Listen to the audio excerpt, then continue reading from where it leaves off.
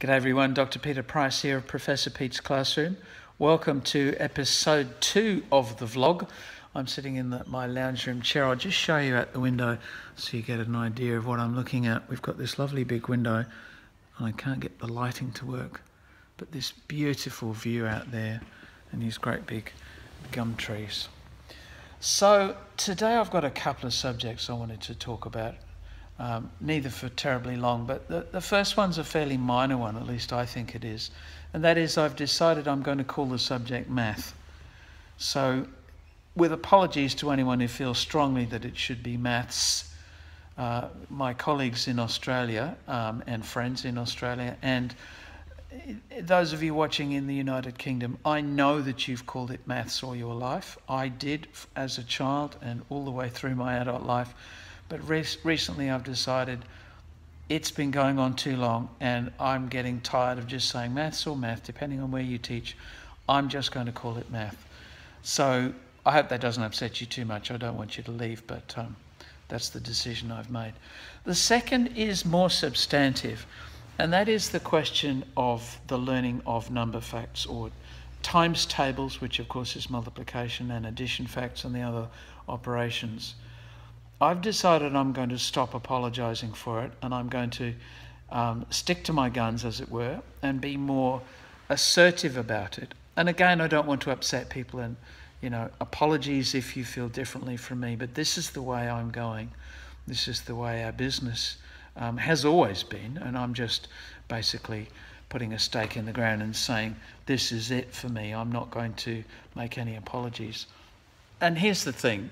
What's prompted this sudden burst of introspection, I suppose, and reflection on what I really believe, was an experience the other day. I was taking a Year 5 class for another teacher, and they were doing a math test.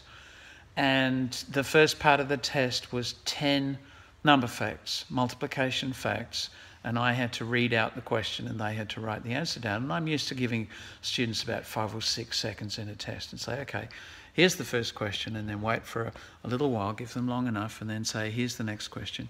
And I was doing this, and all around the room, the students were saying, oh, what was question 1? Can you repeat question 2? I didn't keep up.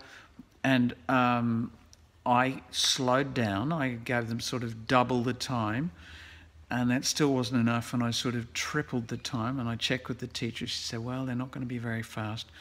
So I kept on lengthening time and lengthening the time. And I went around the room and found that most of the class, I've never really seen this before en masse, most of the class were drawing dots on their scrap paper.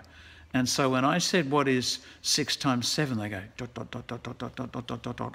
And they were drawing little arrays of 6 times 7. And they were drawing all the dots and then counting them up from 1.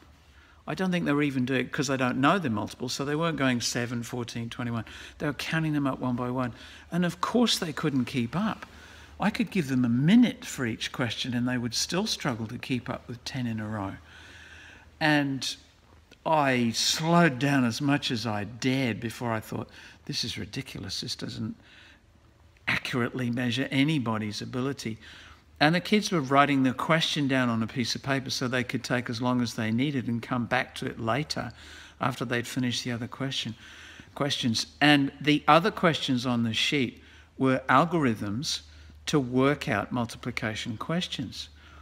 And they started with 2 and 3 digit numbers times 1 digit, and then they went on to multiplying by 2 digits. And there was no way, I mean, you can tell, can't you, from the story, there's no way these kids would be able to cope.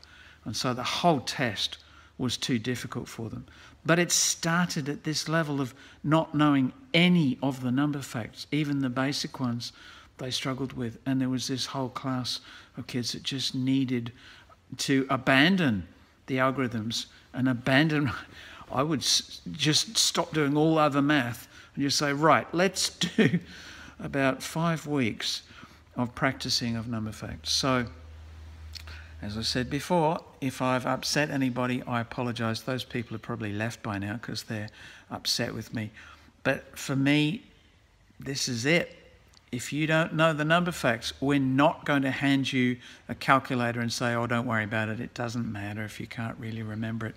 These are essential, basic pieces of knowledge that you need to commit to memory in order to move on and to free your brain up for other topics and other parts of the mathematics that you're learning. And simply saying, oh, we've got calculators now, you can use them, is just not going to cut it, because it just takes too long, takes up too much cognitive demand, too much time, it's too fiddly.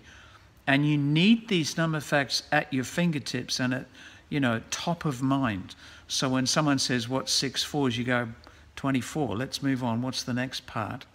Rather than, oh, hang on a minute, let me find my device or look it up on a table and just, you know, make this a complete extra step that I've got to do to get through.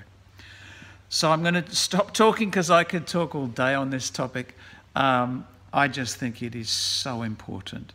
And I decided, as I said, put a stake in the sand and say, right, this is it. This is where I stand. I hope you're with me. I really do. I hope that you agree with me, and I'm hoping to find more and more teachers who agree. Not because I want a fan club, but because I think we can't make progress on the next step. If I'm going to produce resources with my wife in our business to help teachers in their teaching of mathematics, and they think that calculators are going to be fine instead of memorizing number facts, we're just not going to make progress. Okay, so that's it for this post. Do leave a comment below the video if you feel like it. I'd love to hear what you think. No, I shouldn't say especially if you agree. Even if you disagree, even if you violently disagree, I really, honestly, truly would like to have a conversation and hear what you've got to say. If this is the first video of this channel that you've ever seen, then feel free to subscribe. That way you'll get notifications of new videos. And if you're here on any other place than our website, then go to ProfPete.com for more information about resources for supporting good teaching, excellent teaching of K through 6 math. That's it for this time. I look forward to talking to you again very soon.